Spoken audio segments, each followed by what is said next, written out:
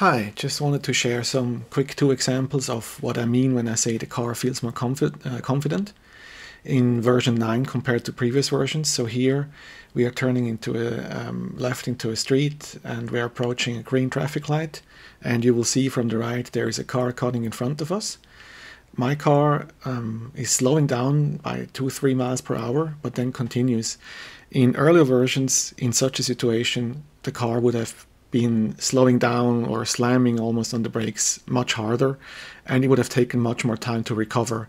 So it would have slowed down a lot, and then it would have taken some time to continue. Not here, we just quickly notice it, brake, and then continue. And here a second example, similar. We are approaching again a traffic light, not this one but the next one, and you will see there is a car crossing in front of us. Watch the speed from our car. It doesn't slow down, it doesn't seem to budge at all. It's almost like it seems to know where the car is going and it doesn't have to slow down. In previous versions, again, a car would have slammed on the brake. I actually had situations similar on that very intersection.